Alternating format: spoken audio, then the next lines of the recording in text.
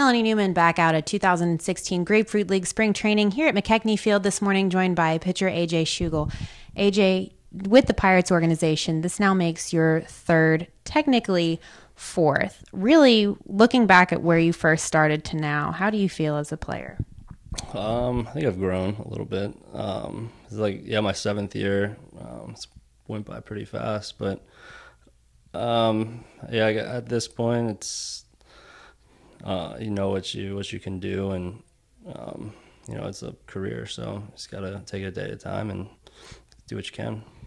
Now, with your career, the Pirates are pretty well known for developing pitchers. So for you, when you keep touching those big league appearances, what does that mean to come to this organization? I was excited. Ray's a great pitching coach, and they got a great core group of guys here, and it's been a fun month and a half so far, and looking forward to see what the season holds. In this month and a half, you've transitioned from having gone to Cactus League spring trainings now out here to the Grapefruit League in Florida. What have been some bigger differences you've noticed? The humidity is one. It hasn't been all it's talked up to be. We got it has a beach, and we got a nice little place. So as far as the location, it's just on the other side of the country, but I've had fun. I've enjoyed it. So for you, this was another chance to be a part of the big league camp for spring training. As camp is getting ready to break, what is your mind focused on?